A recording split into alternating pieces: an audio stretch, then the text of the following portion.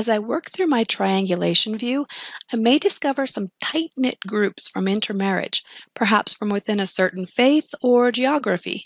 This is called endogamy, and it can make genetic inheritance difficult to trace because the same ancestral DNA can be contributed from different branches of the family tree. This is where the circle view might come in handy. Again, it's best to have segment data to work with so you can identify people who share genetic data at the same position on the chromosome rather than just in general, but in common with groups will also work.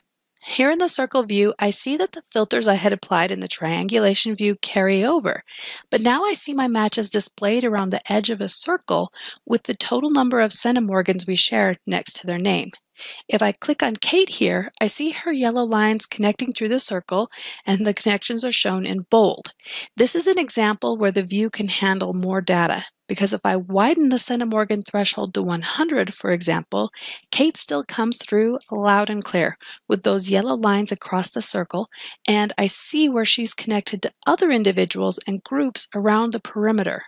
I can use the filters in the circle view to start analyzing the connections between groups of people based on degrees of separation.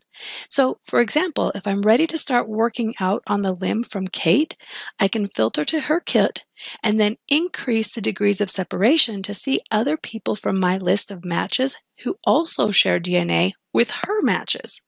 The lines across the circle show how these clusters of people are related.